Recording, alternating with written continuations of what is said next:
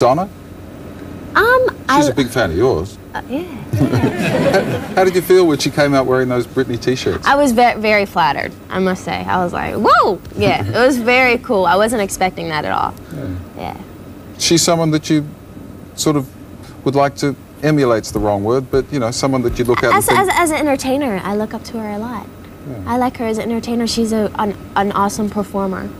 Yeah.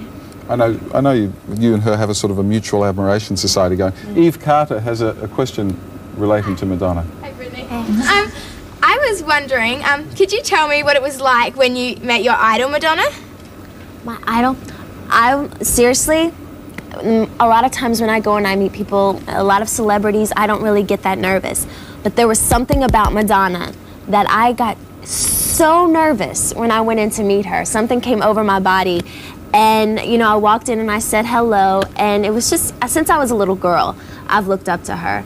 So I was really, really nervous, but sure enough, she was a sweet person, you know, she was very nice, and I said hello. I didn't get to talk to her very long because